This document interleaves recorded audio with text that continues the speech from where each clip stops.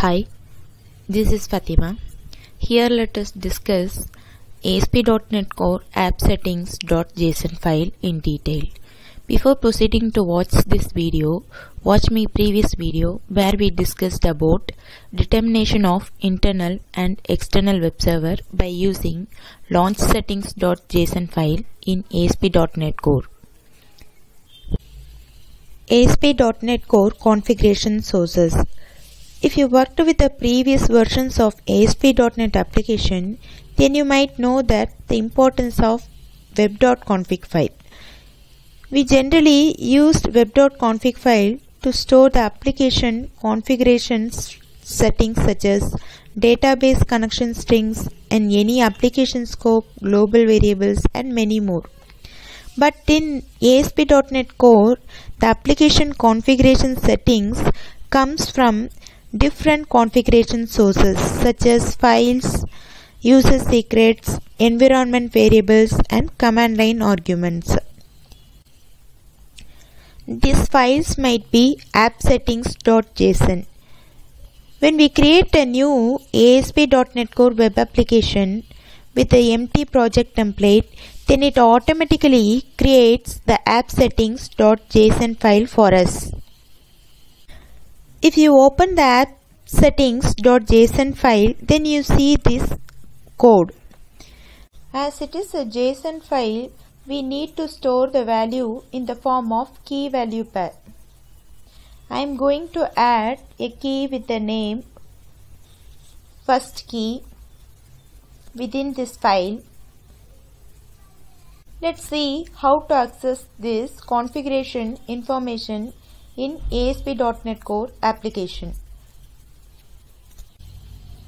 To access that configuration information within the startup class, you need to use iConfiguration service which is provided by ASP.NET Core framework. What you need to do is just inject the iConfiguration service through the constructor of the startup class. CTOR for constructor. Press tab twice to insert the constructor snippet.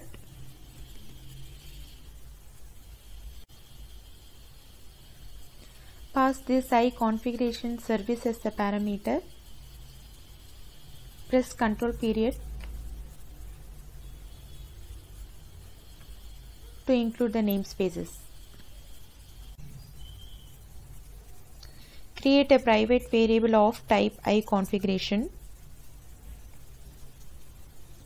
Through constructor dependency injection, we inject the iConfiguration object and store it within the private variable. In our previous versions of ASP.NET application, the dependency injection design pattern was optional. But if you want to configure it in your application, then you need to use some of the frameworks like Ningent, Structure Map, Autofactor, iUnity Container, etc. But in this ASP.NET Core application, this dependency injection is an integral part and a framework provides a inbuilt support for this dependency injection. So the dependency injection design pattern allows us to develop loosely coupled systems which are extensible and also easily testable. If this is not clear at this moment, don't worry, we will discuss this about later in detail. By using this iConfiguration service instance, you can access that configuration variable, store, see the value accessed from the configuration.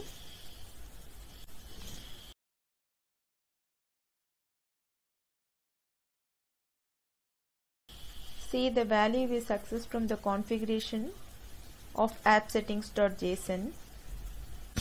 Configuration execution order. If you have the configuration setting in multiple configuration sources with the same configuration key, then the later configuration sources will override the earlier configuration sources.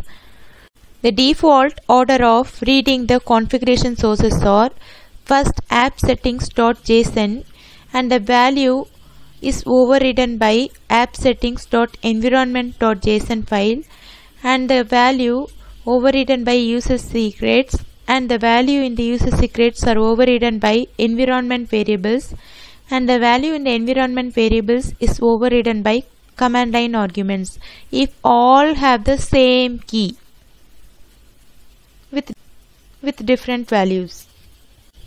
As you see in the main method of the program, class calls the create web host builder method, which in turn calls create default builder method of the web host class. This create default builder method is a method which sets the default order in which all the configuration sources are read. As the ASP.NET Core is open source, you can find the code of the web host class in the GitHub link. You can change this default order, or even if you want to add your own custom configuration sources along with the existing configuration sources, you can do it by using the GitHub.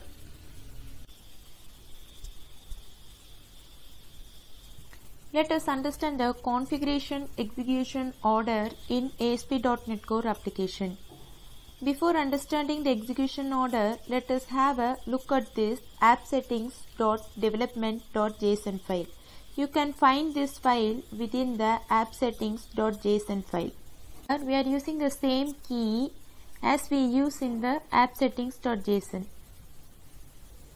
Now run the application and see the output. As you see this output, it fetches the value from the first key from AppSettings.development.json file. The point is that if we have configuration setting in multiple configuration sources with the same configuration key, then the later configuration will override the earlier configuration sources.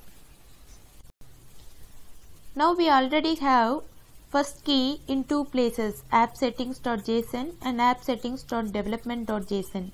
Now add the same key with different values in the IIS Express profile of launchSettings.json.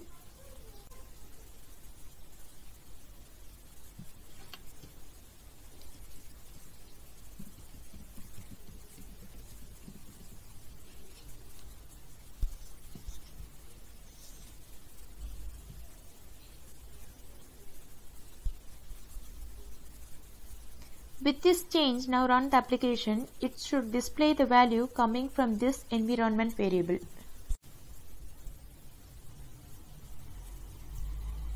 It's clear from this output.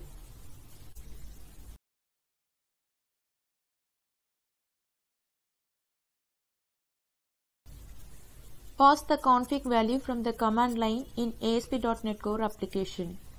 Open the command prompt, change your directory to your application project folder and type .NET run the key.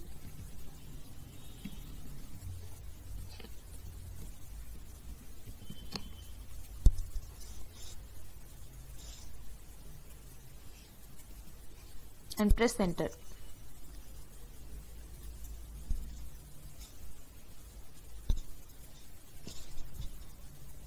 The browser and type that URL.